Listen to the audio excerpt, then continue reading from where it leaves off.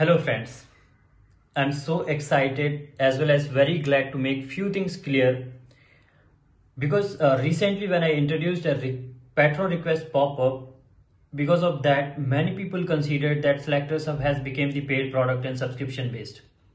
So let me make it very clear friends that SelectorsHub was free, is free and will be free forever for the community.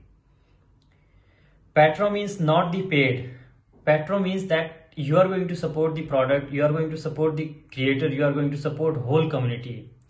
Your contribution $1, $2, $5 is going to make sure that product will keep growing, keep innovating and keep serving whole community, and whole community will get benefited. Community will take you as the supporter of the product.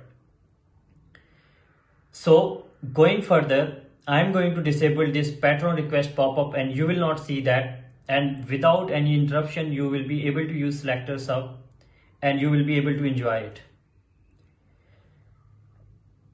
Going further, from the release 4.0.1, this patron request pop-up will be disabled and will not appear.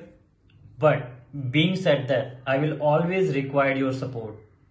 Please help me to achieve the 1% users as a patron goal. Keep supporting, keep sharing SelectorsHub, be a patron and support SelectorsHub, and make sure that it keep growing, keep supporting you all, and I will make sure that I will keep serving you as much as possible and keep innovating things to make your work, to make your productivity higher. Again, I'm making it very clear that SelectorsHub was free, is free and will be free forever for the community friends. Thank you.